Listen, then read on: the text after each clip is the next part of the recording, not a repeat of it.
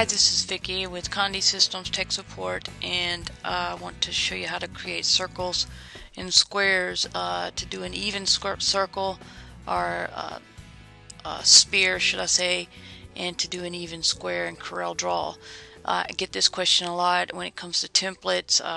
I know we have a lot of templates online, but some templates that are perfectly circled or a perfect square with four sides are sometimes those templates aren't there, and those templates aren't there because it may be easier for some folks out there to just create an image or to make the image perfectly square or perfectly circled, and it takes more time sometimes to use a template than it does to just draw it out. So I want to show you how to do that. Real simple circles and squares. Won't take but a second here. And the trick to drawing a circle or square in Corel is if you hold your control key down and come over here to your tools, just left click on a circle for instance. And now that I've chosen a circle and I've got my crosshairs, if I hold my control key down on my keyboard and then hold my left mouse key down on my keyboard, then I can draw the circle perfectly just by holding the key down and then dragging it, and I get a perfect circle. And also I can do the same thing with a square. If I left click on the square and then hold my control key down and drag, I can get a perfect square as I'm dragging my mouse across the page.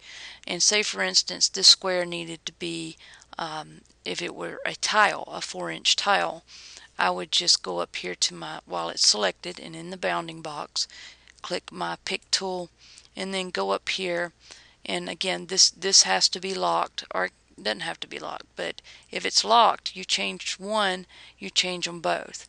If it's unlocked you're only changing for one. So we're going to lock it, and then we're going to type in something like, I know that 4-inch tiles here, to get a bleed area with a 4-inch tile, I'm just going to type in 4.225, and when I press enter, if you notice both of them change. So now I have a perfect square for a 4-inch tile. And let's say for instance I want to get rid of this stroke, which is the outline. If I just left click on my X, the stroke is gone. But if I like for it to be there, and some folks like it to be there so that they can see it, I can just left click again on a black or whatever color I want it. Most people, or I just choose black, but you can make that any color you want it just by left clicking on one of these colors here. Okay, or you can get rid of it by left clicking on it and the stroke's gone, but you still have the circle. So I'm going to left click, and there's my square. And same thing with the circle. If I want my circle to be exactly 4 inches, let's say for instance I have a jar opener, which is one of the products we sell here at Condi. I'm going to make this exactly 4 inches. My lock box is on, and this little lock, meaning that when I change one I change them both, and I'm going to type in 4.225, and that gives me plenty of bleed. Press enter, and I have a perfect circle here. And again I can get rid of this by left clicking or leave it there by leaving the circle there. Now if I want to take an image and import it or power clip it in, just like you would with one of my templates here at Condi, or the Condi templates that I make, just for purposes of this video I'm going to show you how to do that too. I'm going to make an image, or pretend to have an image here. So I'm going to make my image, I'll make my square bigger.